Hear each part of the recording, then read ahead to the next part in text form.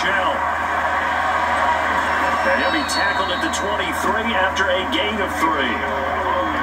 Yeah, I don't know if it's exactly a win-win, but if you're on offense, you'll take that kind of a run, all right? It was kind of stacked up, found a little bit of yardage, and frankly, they're pretty close to staying on schedule on offense. The playbook is still open for the coordinator. 3 yards on that last carry. Here's 2nd and 7.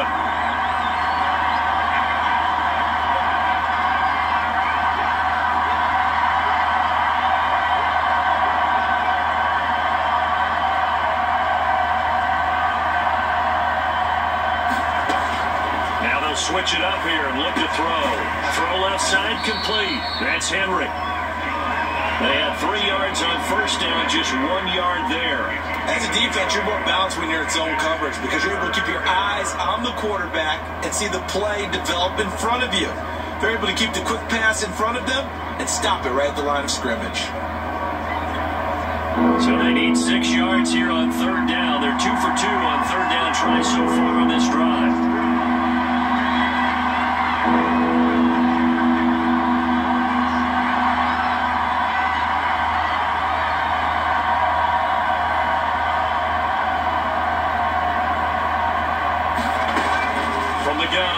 Jones. He completes it to Henry. Then he is out of bounds right around the 10-yard line. Back-to-back receptions for him, and it's another first down. And in a lot of ways, that catch is expected. Red zone presence, and that one was realized there. You've got to find your tight end in that situation.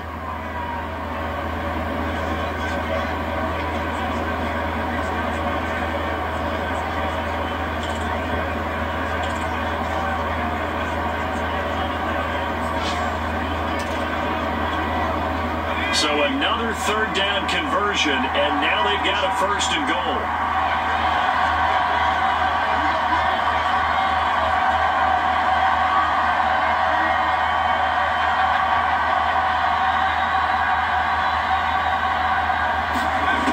Operating from the gun, Jones.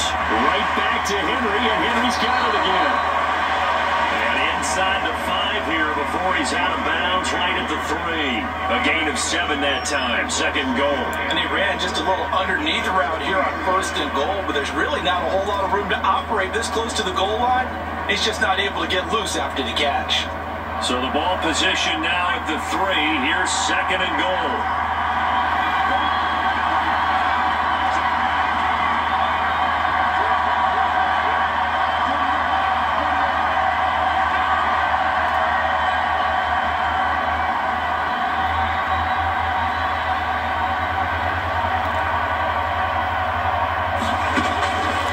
Again, he'll drop to throw.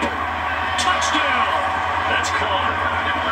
Hunter Henry, his 5th touchdown now on the year. And the Patriots go coast to coast and finish the drive off with 6 points.